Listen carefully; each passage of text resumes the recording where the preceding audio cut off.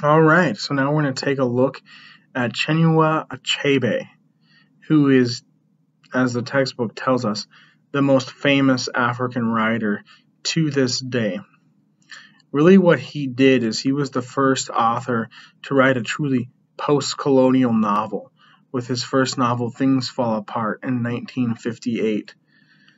The last two authors we looked at very much tread on post colonial issues, but again, keeping the nuances of a post colonial culture in mind, those were really colonial texts because both Lessing and Camus were operating from the perspective of someone living in, the colonizing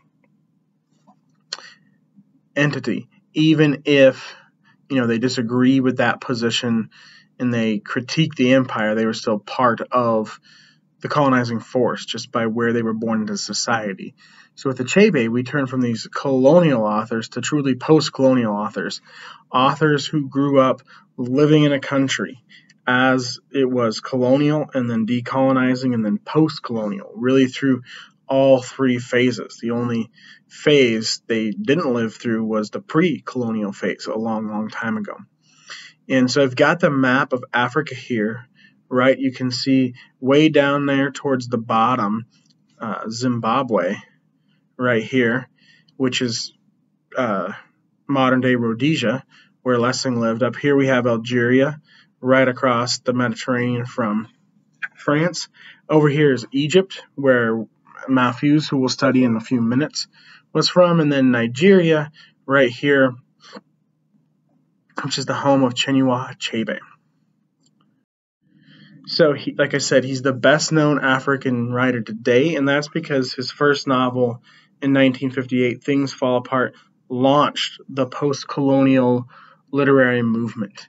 It's really, you might be able to pinpoint, some text that comes close to it earlier on, but it was really the first truly post-colonial novel. And what it does is it depicts an African village in Nigeria several centuries earlier when British missionaries first arrive, and the protagonist is this character who's firmly entrenched in his African beliefs and values and religious practices and will not assimilate to the British culture and basically resists it the entire time. He's a complex, flawed human character, and not necessarily someone you'd always root for, but he really reveals the nuances of African culture.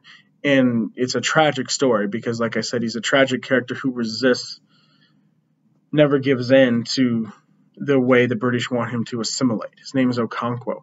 And so that was the first novel like that. And when you're looking at the grand scheme of world literary history, there are few texts that are as important as Things Fall Apart.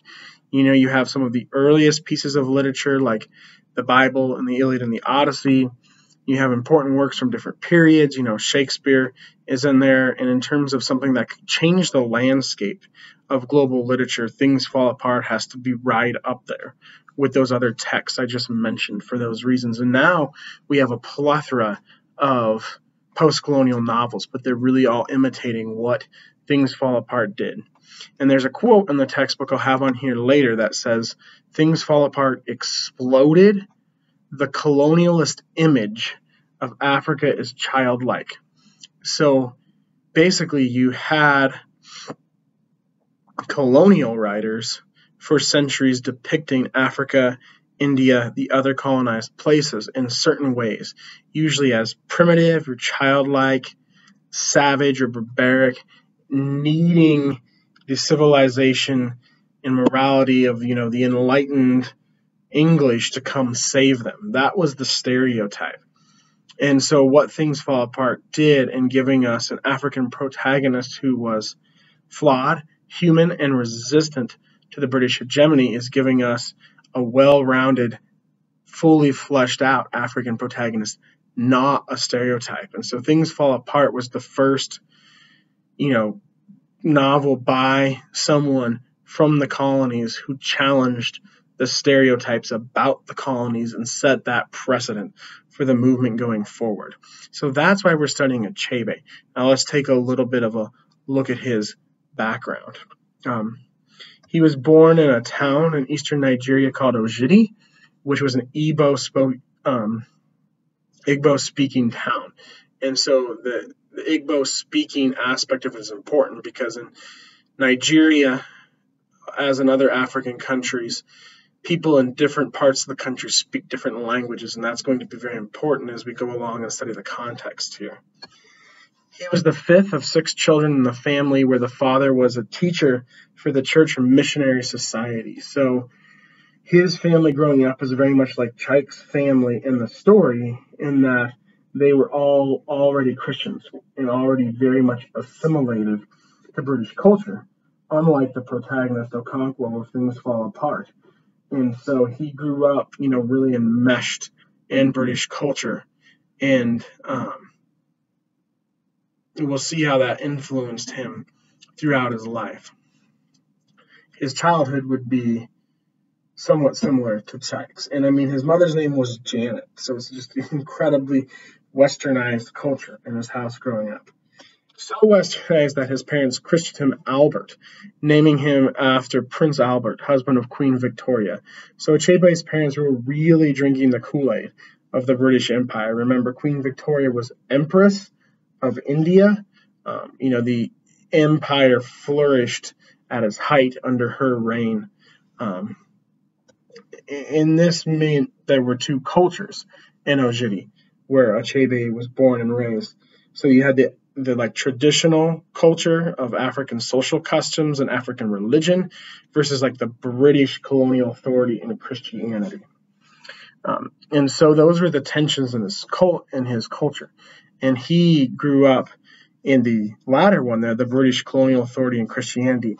But he didn't outright reject it or outright reject the more traditional local customs and religion. He wanted to learn about both.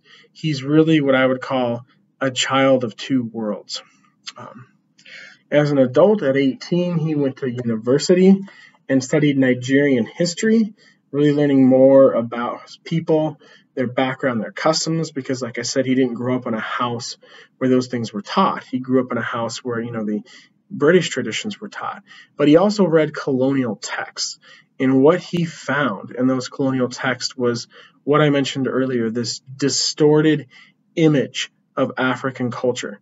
The image that depicts Africans as primitive, backward, savage, barbaric, needing help, needing enlightenment, needing a salvation that only the British could provide.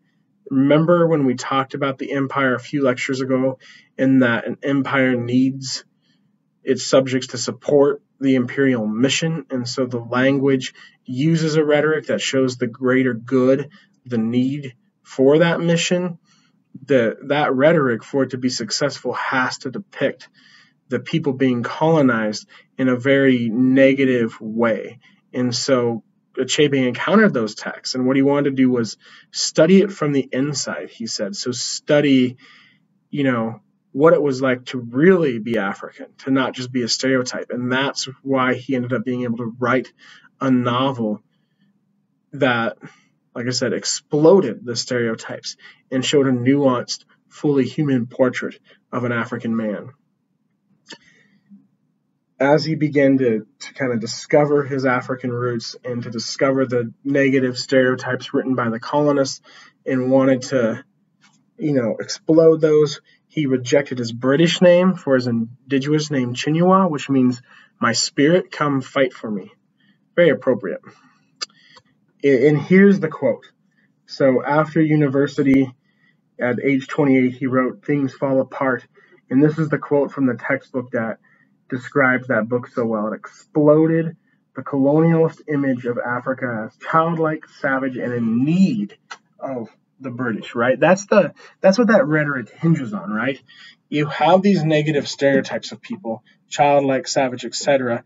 What those stereotypes imply is that those people need something from the colonial mission. So the colonial mission then is depicted as being helpful or sacrificial, not just mercenary, when in actuality it is mainly about resources and money, whatnot. So he, by giving us a nuanced protagonist, he destroys that image, and other writers follow in his footsteps. You have the birth of a literary movement known as post-colonialism. On the next slide, we're going to talk about what happened in Nigeria during his lifetime. So this is 1958. He's 28 years old. He writes Things Fall Apart. He continues to write more similar novels over the next number of years. But the 1960s is when Nigeria just exploded. So he grew up in this colonial environment, learned more in college, then wrote his first novel 2 years before Nigeria achieved independence in 1960. But as we've seen with Algeria, and as I mentioned with India, the road to independence is never easy. So our next slide is going to go into what Nigerian independence looked like. But first I'll mention that it didn't go well. Nigerian independence did not go well for the Igbo-speaking people, the ethno-linguistic group to which Achebe belonged. So he spent a lot of his life living in the U.S., and to round out the biography here, he lived in the U.S. and taught at university there, several different prestigious U.S. universities for years before his death after living a very long life just a few years ago in 2013. Okay, so just as I did for French Algeria, I'd like to provide the context of colonial Nigeria, which is, I would say, equally bloody, complex, and tragic. So after World War II, as colonies like India were starting to gain their independence, Nigeria was torn by intellectual and political rivalries. There were what we call different ethno-linguistic groups, basically different groups or ethnicities, but the difference was based on language. They were all African, all Nigerians, but they were speaking different languages. And so these groups were intellectual and political rivals. So there was interior conflict within the country. But at the same time, they were wanting to overthrow the British Empire. So they were at war with each other and with the empire, you could say. They did gain independence in 1960, but there was still about 10 years of civil war and conflict. So the three ethno-linguistic groups I mentioned were the Yoruba, the Hausa Fulani, and the Igbo, which is the group to which Achebe belonged. And again, they were competing not only with each other, but with the empire until 1960, when they achieved independence.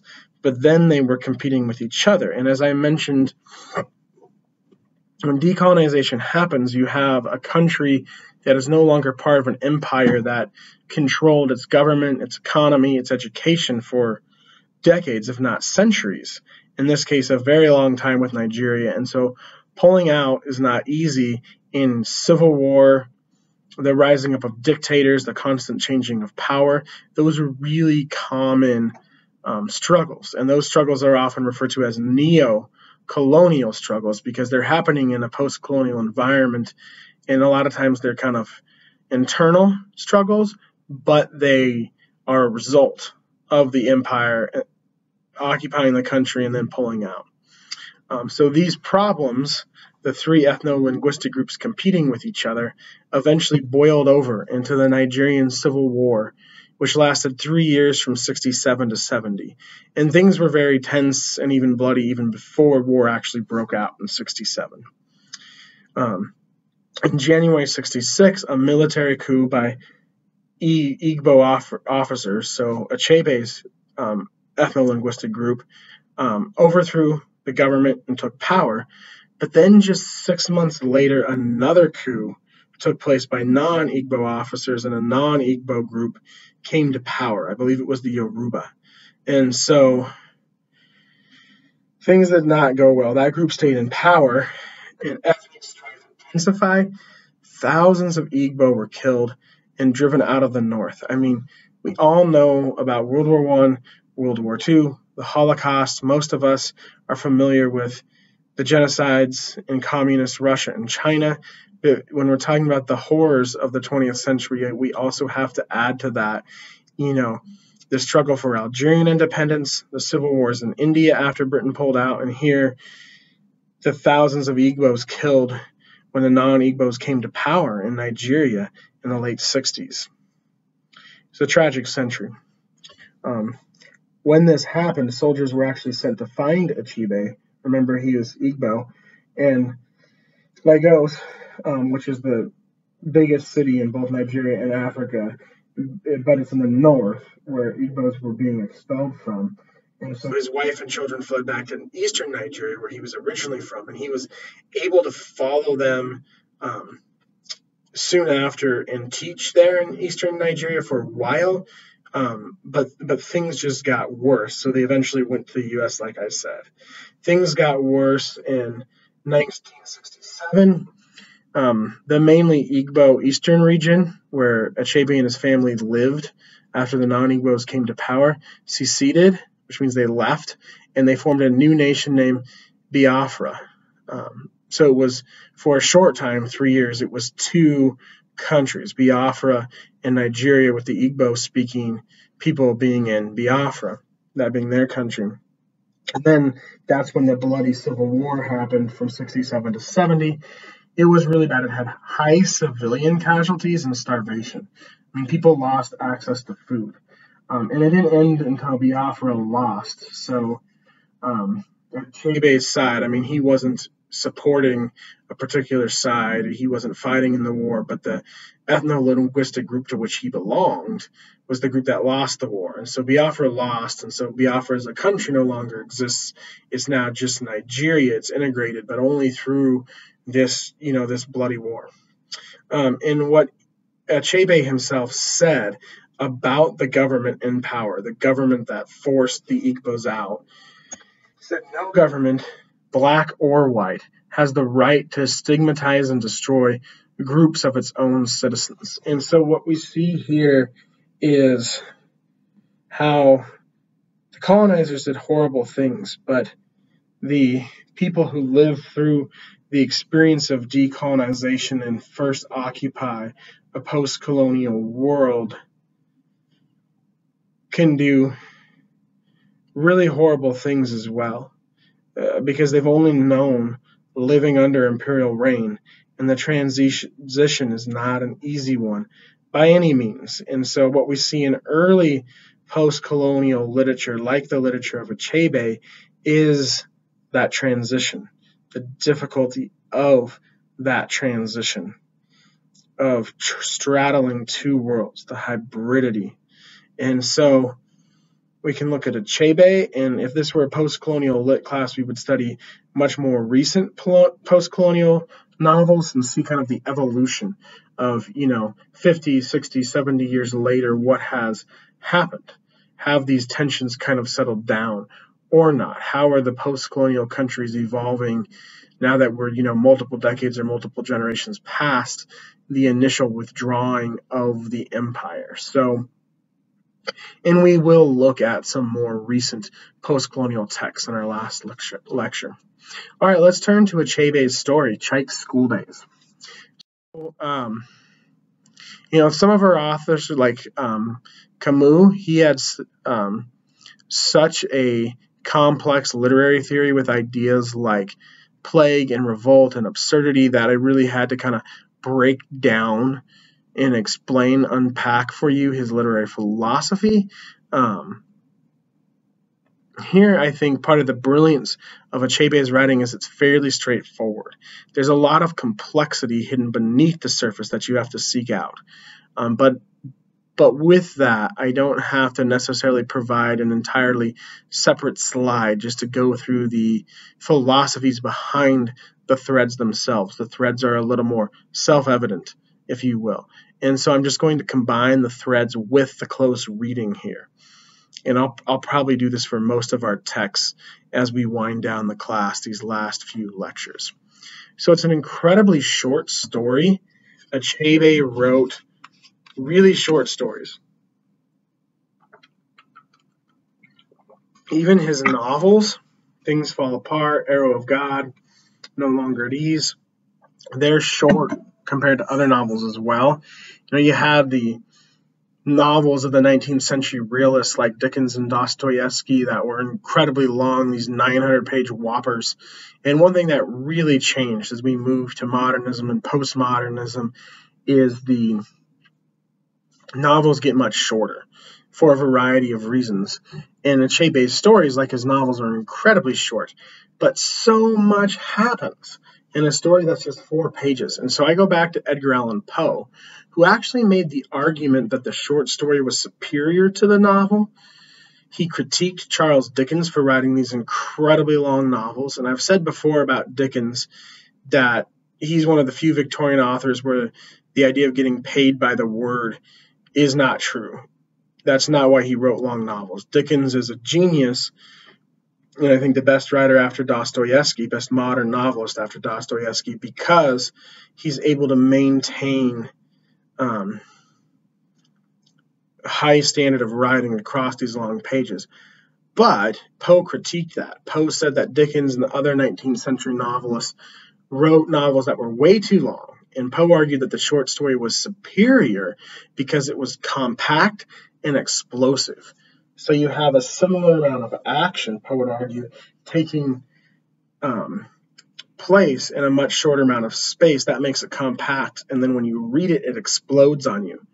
Kind of like how Achebe explodes the stereotypes. And I think that what Poe says is really true about Achebe's stories, because I've taught probably 3 or 4 different ones in different classes now, and they're all about this length, 4 or 5 pages. They're incredibly short. And to come back to the 19th century novelists one more time, not to go off on a tangent, but just to say that those were often generational stories where you would see grandparents, children, and their children's children. That's part of the reason those 19th century novels were so long. You see that here. You have a story about Chaik, his parents, and his grandparents, and they're all important to the story, and it's able to take place in 4 pages. So it's a compact, explosive story. And because so much happens in so few pages, there's actually 2 parts.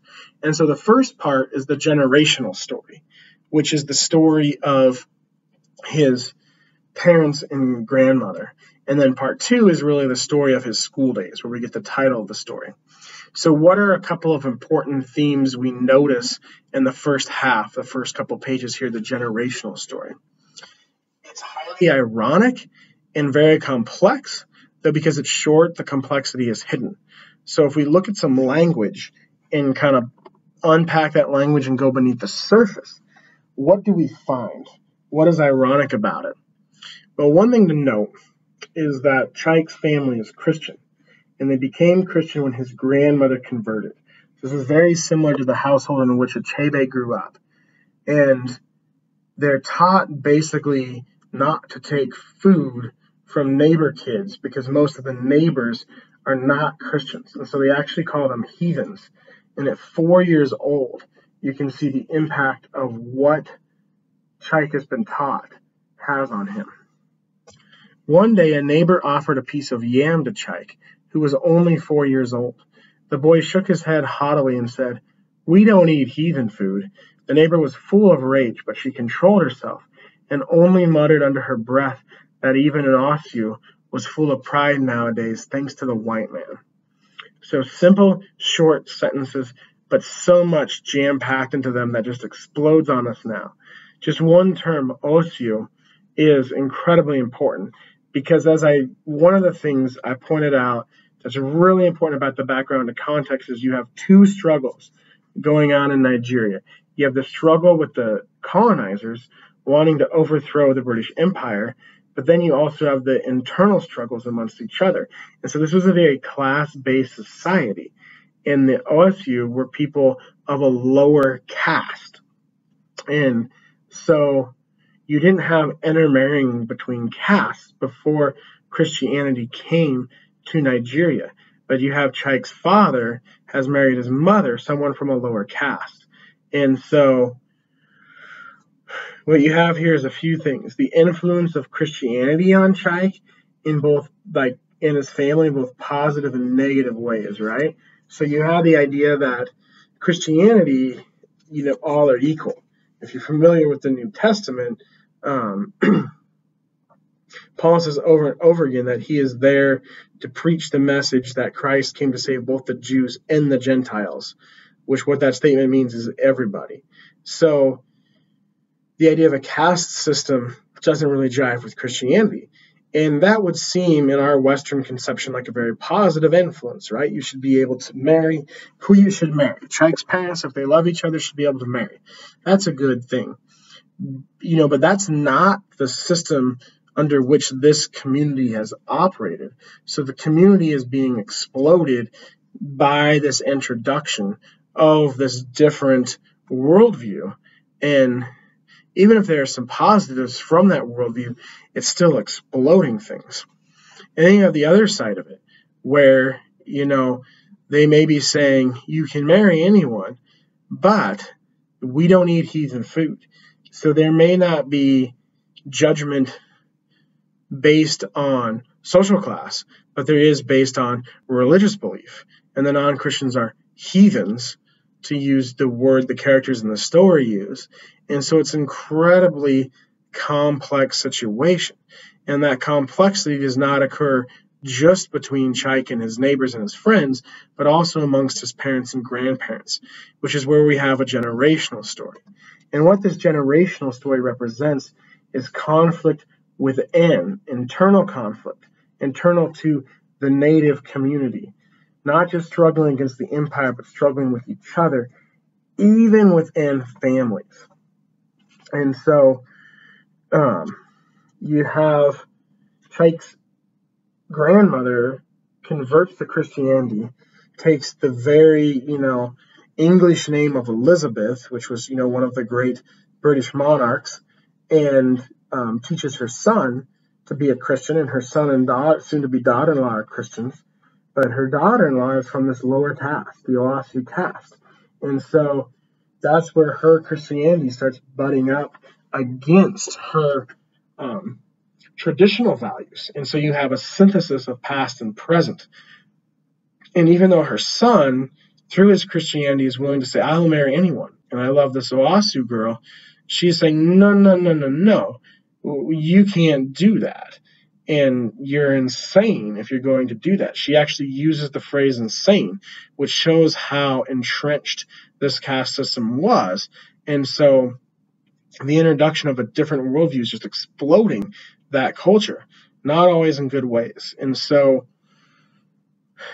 you have like this synthesis of past and present, of the past pre-colonial African views and the present, the empire coming in with these different views through the character of Elizabeth, Chaik's grandmother.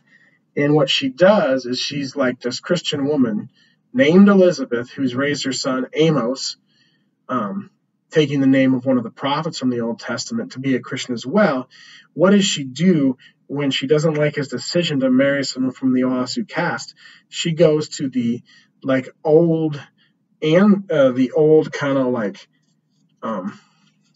pagan spiritual leaders from the African community and asks them what to do. So she kind of turns back to her old religion. And they actually talk about animal sacrifice, which would not be part of Christianity. So you have like a synthesis of past and present, a synthesis of her old and new religions. And here's the passage. They believe, these spiritual leaders in the local community tell her that the reason her son is marrying someone from the Owasu caste is that the ancestors were angry and must be appeased with a goat, animal sacrifice. Old Elizabeth performed the rites, but her son remained insane and married an Owasu girl whose name was Sarah. Old Elizabeth renounced her new religion and returned to the faith of her people. So you see the conflict when one society comes into another and tries to map onto, impose its views on this other culture, this other society. You see the switching back and forth of religions. Someone converts to the new religion, but then when they see how it conflicts with some of their views from their own culture they want to hold on to, they go back to the old religion. So this really perfectly illustrates the conflicts that the driving force of all the complexity and suffering in this colonial, soon-to-be post-colonial country and culture. So now let's shift gears, as the story does, to part 2, Chaik's school days, and look at what happens to Chaik in school. One of the things that happens is he loves the English language, or at least certain words from it. And this is something very clever Achebe does. So we've talked some in part 1 of this lecture about the decision to write English when we read Lessing's text, which, even though she lived much of her life in Rhodesia or Zimbabwe, was written in English. But she was English. Her parents were English, and she was part of the English colonial side of things, even if she disagreed with that side. So it's a much more complex decision for someone like Achebe to write in English, even though he grew up in a household that bought into the imperial rhetoric and, taught him English growing up, because he learned all about Nigerian history. He would have known both languages, the Igbo language and the English language, from a young day. So why write in English? Well, he knows he's going to have a lot of Western readers who only know English. So maybe he wants his message to reach an even larger audience. And what does he want that message to be? Well, part of it is certainly critiquing imperialism, and specifically critiquing the imperialist rhetoric that his people were backward and needed the help of the empire, destroying that stereotype. So one thing he does is he interweaves phrases that are in Igbo throughout the text. So someone's reading this, they're going along, they're like, this is in English, but all of a sudden, bam, right in their face, some Igbo. And so that challenges the reader. It kind of jars them, shocks them. It's part, we talked at the beginning about realism and what does that mean, and it means actually not being able to grasp the totality of existence. That's our theme for the class. I think we see it here, because someone living in the empire, living under, the colonialist rhetoric, might assume they can imagine the totality of Africa because they've read about it in books. But then they read something like this, or something like Things Fall Apart, and that idea is exploded, and they no longer grasp the totality. What's one way of doing that? Interweaving the native language with the English language in the text. Here's a passage where that happens. And sometimes they even sang in English. Chaik was very fond of 10 green bottles. They had been taught the words, but they only remembered the first and last lines. The middle was hummed and highed and mumbled, 10 green butter engine underwar. And so 10 green bottles on the wall, right? So what you actually have here is a blending of English and Igbo, which shows a few things. The way the students like the English language and want to learn it, these native Igbo students, but also their inability to fully grasp it, and kind of a synthesis, of blending of the two languages, which is really what happens in a colonial culture, right? A post-colonial culture. Like we've seen this with Chaik's parents, now we're seeing with his classmates, the hybridity, the mixing together of things. That's really what a post-colonial state is. Like you have pre-colonial, colonial, post-colonial. You can't go back to the Eden-like nature of the pre-colonial state because the empire forever changes it. And so what do you have after empire? Hybridity. You don't have perfect Igbo or 10 green bottles on the wall. You have 10 green water agendanwar. Okay, so what do we learn from this story? What is the thesis? I would say one potential thesis is that Chaik is a child of hope. His mother is named Sarah. Again, that's a Christian name that reflects all the complexities I mentioned before. But what specific Christian name is it? I think it's actually incredibly important to understanding this story. I mentioned before that the story is subtle. It's ironic. There's a lot beneath the surface because there's a lot packed into 4 pages. Chinua Achebe is not going to write a story that's only 4 pages unless he can get a lot in there. So what do we pull out of it? Well, you have to look really closely at the small things. And his mother being named Sarah is incredibly important because Sarah is a woman in the Bible who has a child, and that child is incredibly important and it's incredibly hopeful. It's probably the most hopeful moment in the Bible, other than the birth of David or the coming of Jesus, because Sarah and her husband Abraham are 100 years old. They're barren. They've never had children. And God tells Abraham he will have a son. And so Abraham's son, Isaac, his name actually means child of laughter, because they rejoice so much when at 100 years old they're finally able to have a child. And the story talks about how, well, for one, Mike has 5 siblings, just like Achebe, but unlike Achebe, he's the 6th, not the 5th born, and he's the only boy. So they've been wanting a son for a long time, so that they'd have both boys and girls in their family.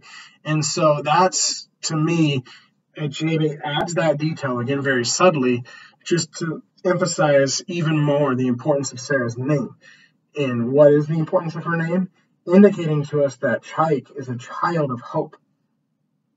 What hope does he provide? Well, he's a child of 2 worlds. And if there's anything the post-colonial individual has to do, is straddle 2 worlds, because of all of that hybridity about which I just spoke. And so where do we see that hybridity in Chaik being a child of 2 worlds? Where do we see that come through? In a few places. With his teacher and his classmates in these school days. Because he and his teacher, and even the narrator, love certain English words, such as erudition and explosion. Erudition means learning, and the narrator uses that term to describe both Chaik and his teacher. They know a lot. There's also the term explosion. So we see discussing of how seeds are dispersed, and Chaik lists off 5 different ways, but the only way his classmates remember is the mechanized explosion way of the dispersal of seeds, because his classmates love the word explosion. And then the narrator then repeats the word explosion again in the next sentence. So what are we seeing here? We're seeing the power of the English language, which goes back to my previous point and something that's so important about this text, because the English language for a long time was a tool of the colonizer. It was a tool that enabled the colonizer to say these people are primitive, they need our help. But there could be 2 responses. One response could be we need to throw away the English language because it's the tool of the oppressor. Another response, the one Achebe takes, is yes, it is a tool of the oppressor, but let's think for a minute about why the oppressor used it. Because it was a powerful tool. So let's reappropriate it. Let's strike back with their own weapons. And so the English language is explosive. And that's the potential we see in Chaik. Remember, Achebe wanted to study both ways of life that surrounded him when he grew up. He went to university. He learned about Nigerian history, but he also learned about English literature. And then he chose to write English, and he chose to use the English language interwoven with Igbo as his tool to explode the African stereotypes that had once been the tool of the colonizer. So he's striking back with their own weapons. And this means that through the English language, even though it's been used as an oppressive force, he can unlock something great, which is what we see in the final sentence of the story. Chaik read it over and over again at home and then made a song of it. It was a meaningless song. Periwinkles got into it, and also Damascus. But it was like a window through which he saw in the distance a strange, magical new world.